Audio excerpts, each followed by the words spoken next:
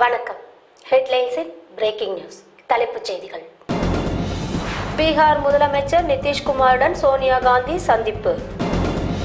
விவசாயிகளுக்கு ஆதரவு, 2 மணி நேரம் பேருந்துகள் நிறுத்தம். நடிகர் தனுஷை தங்கள் மகன் என மேலூர் தம்பதிகள் உரிமை கோரிய வழக்கு இன்று தீர்ப்பு. கடும் வறட்சிக்கு இடையே தமிழகத்தில் பல்வேறு இடங்களில் கனமழை மற்றும் மிதமான மழை. கர்நாடகாவில் பயணிகள் ரயில் தடம் புரண்டு விபத்து, 10 பேர் காயம். கடை திறப்பு விழா, நடிகர்கள் ராணா, நடிகை தமன்னா பங்கேற்றனர். அயராது உழைத்த அருமை ஊழியர்களுக்கு அற்புத பரிசு வழங்கினார் குஜராத் வைர வியாபாரி. 6 பேரை அதிரடியாக கைது செய்தது தீவிரவாத தடுப்பு பிரிவு போலீசார். இமாச்சல பிரதேச முதல்வர், அமலாக்கத்துறையினர் 9 மணி நேரம் விசாரணை.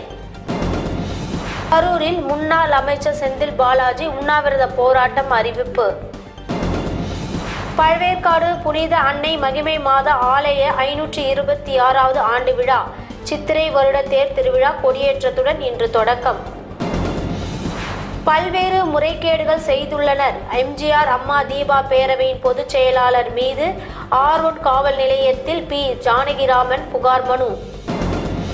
கிருஷ்ணகிரி மாவட்ட வேப்பம்பள்ளியில் இயங்கி வரும் தனியார் பள்ளி ஓட்டுநர் மாரடைப்பால் உயிரிழப்பு. இத்துடன் இந்த செய்தி அறிக்கை நிறைவடைந்தது. உடனுக்குடன் செய்திகளை தெரிந்து கொள்ள ஹெட்லைன்ஸ் டிவியை சப்ஸ்கிரைப் செய்யவும். நன்றி, வணக்கம்.